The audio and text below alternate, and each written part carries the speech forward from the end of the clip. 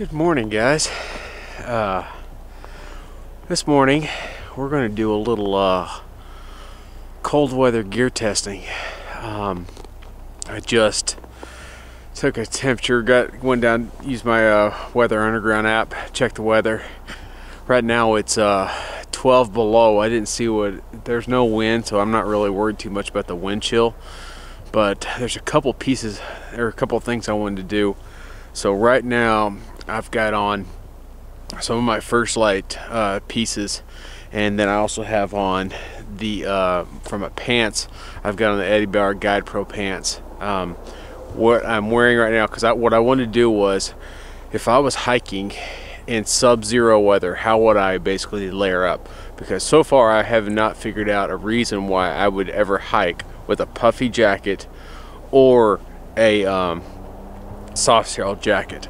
So this morning I'm going to hike with both those, given that it's 12 below, and see how it is. I am wearing the mountain compression socks as my socks, with the Kinetrek Mountain Extreme non-insulated boot.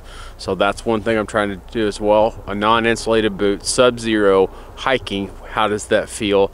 Like I said, I've got the 3/4 length Aerowool base layer bottoms. I've got the Dobson Aerowool boxer on.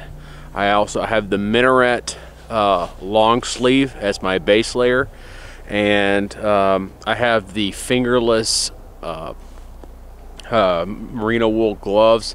And then this morning I'm wearing some mittens right now. These are actually some Marmot ski mittens. That's what I'm wearing right now. So we're going to try to test this out and see how it works. I'll let you. What I'm probably going to do is stop about halfway, and I've also got the Cirrus puffy, and then I'll switch jackets with the Cirrus, and then finish out the hike that way.